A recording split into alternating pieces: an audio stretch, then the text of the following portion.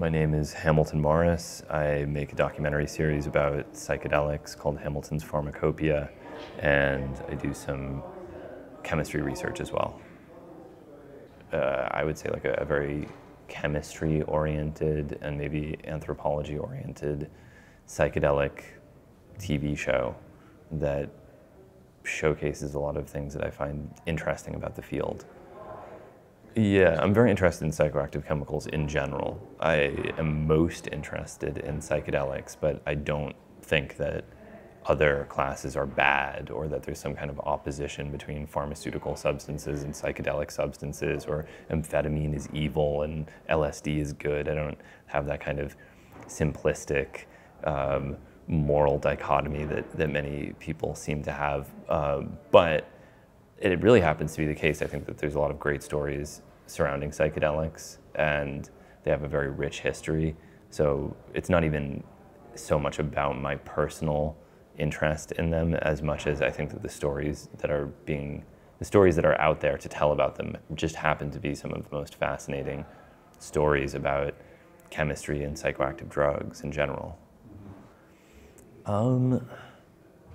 Well, they do something that no other class really does, where they promote just a very, very different type of consciousness that potentially doesn't exist at all. I mean, you can make various arguments that it's like dreaming, or that it's like transcendent states of meditation, or that it's like religious epiphanies, or that it's like this or like that. But I think the fact of the matter is that many people would go through their entire life, if not most people, without ever having an experience that approached a psychedelic state if it weren't for psychedelic drugs. So they offer something that I think is totally extraordinary in that regard. Whereas stimulants and sedatives, they're kind of variations on a theme that is present in everyday human consciousness. So when you try amphetamine or something like that, you might think, oh, I feel fantastic, I have more focus, I have more energy, I'm not tired anymore. But you wouldn't say, this is a type of consciousness that I never knew was possible. Or maybe you would, but it would be an exaggeration.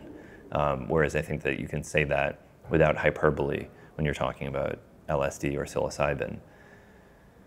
And they have such a rich history. And for someone like me that is an atheist, materialist, sort of scientifically oriented person, they offer what is maybe the closest type of experience to a religious experience. I wouldn't use that word. I don't know what word is appropriate to describe it, but it's the closest to that someone like me can experience. And that in and of itself is really fascinating. I think that there is a sort of increased openness to certain ideas that would be unattractive otherwise. You know, I'm also probably a somewhat cynical person, and I try not to be, but it's my tendency is to have a kind of pessimistic, cynical interpretation of the world. And so a lot of maybe more typically optimistic, encouraging ideas I sort of dismiss. And I think that psychedelics can allow me to reduce my guarded, cynical attitude and accept like really often extremely basic ideas. These are not, complicated philosophical propositions, just things like be nice to other people as much as you possibly can because it will make them happy and that will make the world a better place. So do your best to be really nice to people, something like that. Whereas it's obvious that it's good to be nice to other people, but it can really help you internalize those obvious ideas and feel them with a conviction that otherwise might not exist. I would say my current understanding is pretty much everyone's current understanding, which is that, there's a number of subtypes of serotonin receptors, especially 5-HT2A and probably to a lesser extent 5-HT1A, that respond to some molecules in a certain way that is not totally clear. It seems that there's some second messenger system that's activated and it causes some kind of global change in the activity of the brain. Maybe this is, explained with the Robin Carhart Harris research on the default mode network. Maybe not. I don't know how much explanatory value that really has. I don't know enough about that neuroimaging work to say whether it truly offers a useful neurological explanation for psychedelic consciousness. So, mechanistically, I'd say that there's a good bit known about the structure-activity relationship of these molecules and about the molecular neuropharmacology. And maybe there's a decent bit known in terms of global changes in electrical activity and metabolic activity in the brain. But there's kind of a disconnect between these two regions, and no one has bridged it all that successfully. And it may be the case that it's such a complicated bridge that there will never be a single explanation that it can be, offered in a satisfactory way in a couple sentences. It might end up being extremely, extremely complicated. And if that's the case, then maybe it's better to kind of let these two worlds of experience and chemistry live independently. I think that's sort of what Shulgin did. He actually did, very little pharmacology work in his career. It was almost entirely chemistry and subjective experience, and those were the two things that he felt confident in. And I think that not all that much has changed since he was doing that research.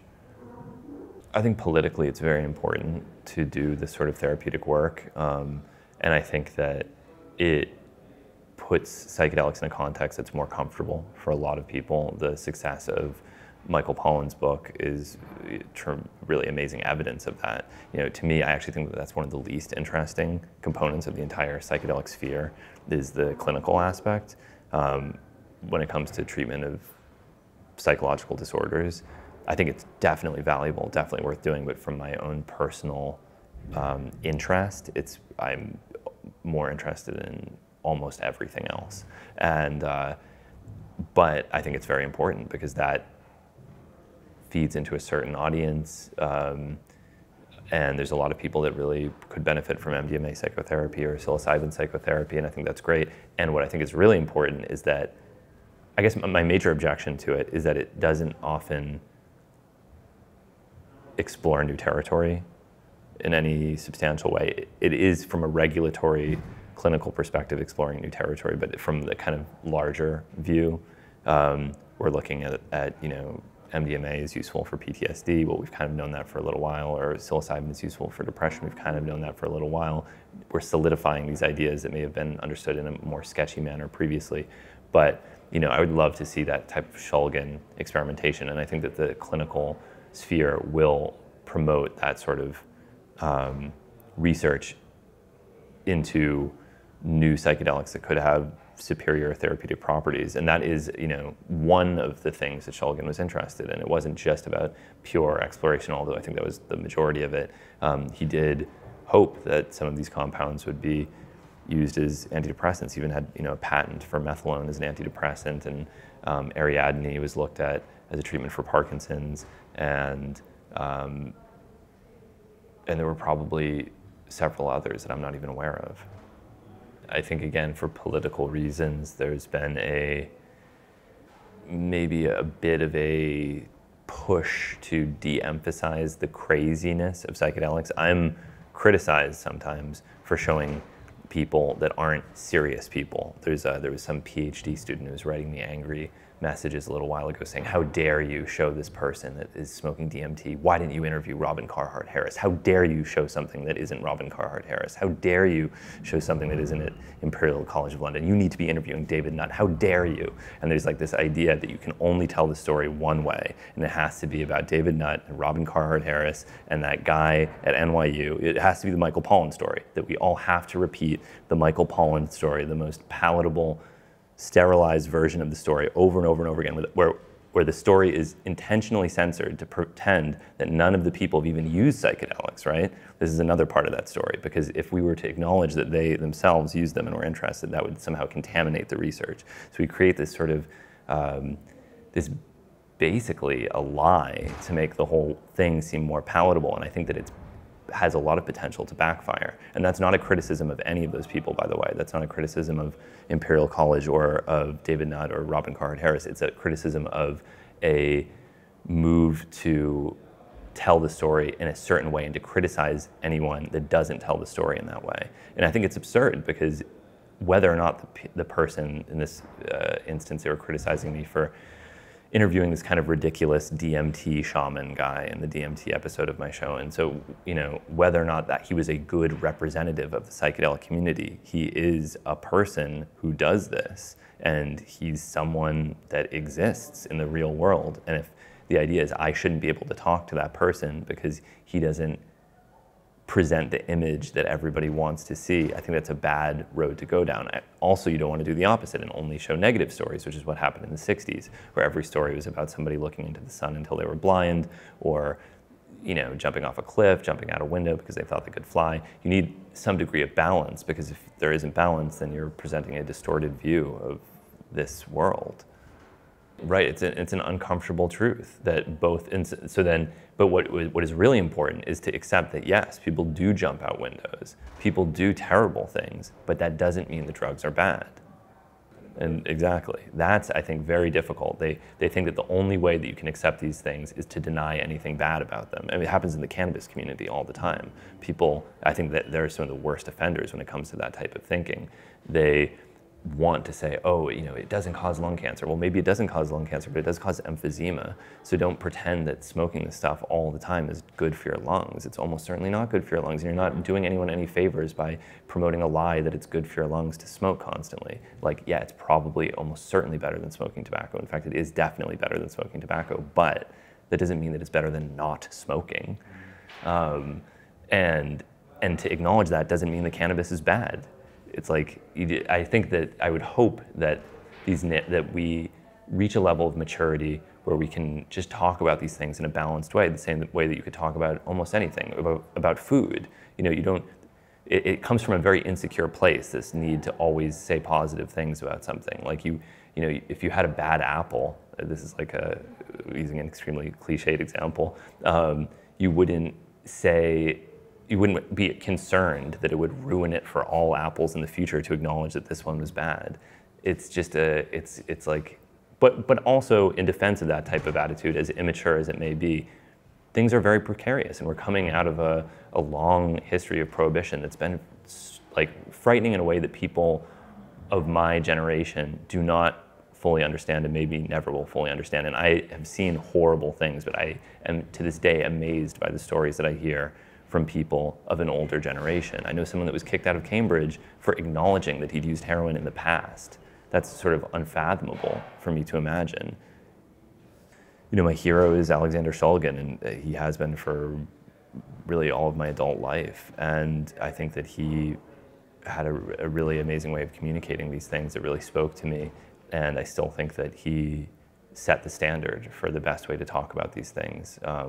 When I look to Alexander Shulgin's work, I think that it's timeless. I think that his evaluations of these substances are more valuable than the state-of-the-art research at that time. So maybe in a different world, Alexander Shulgin would have been given, imagine if in an alternate world, Alexander Shulgin were given millions of dollars for research in 1973, and he could do whatever he wanted. Well, all that research, even if you were the most well-funded researcher in the world, it probably wouldn't even be valuable anymore, because the pharmacological techniques have completely changed in terms of how these drugs are evaluated. I mean, like, you can't even use a lot of that old literature because the standard and the understanding of all this stuff just, you know, totally changes. So, but the experience is timeless. And I think he understood that. I think he understood that with these animal studies, you often don't capture anything of the essence of what you're actually examining, and that the methods will become obsolete, and that would not be the case for his experiences. So that, I think, was a tremendously influential idea.